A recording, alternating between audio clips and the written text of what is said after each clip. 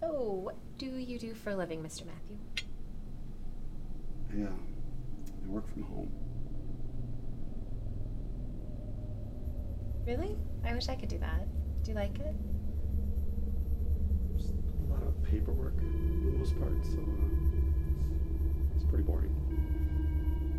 That's a shame. So, enough about your boring job. Let's talk about me instead.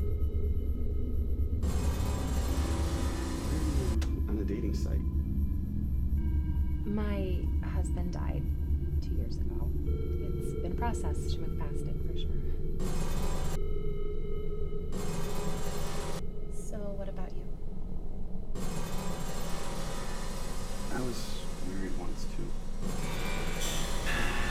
Very sudden. Sorry. Hey, don't be. It's your grief.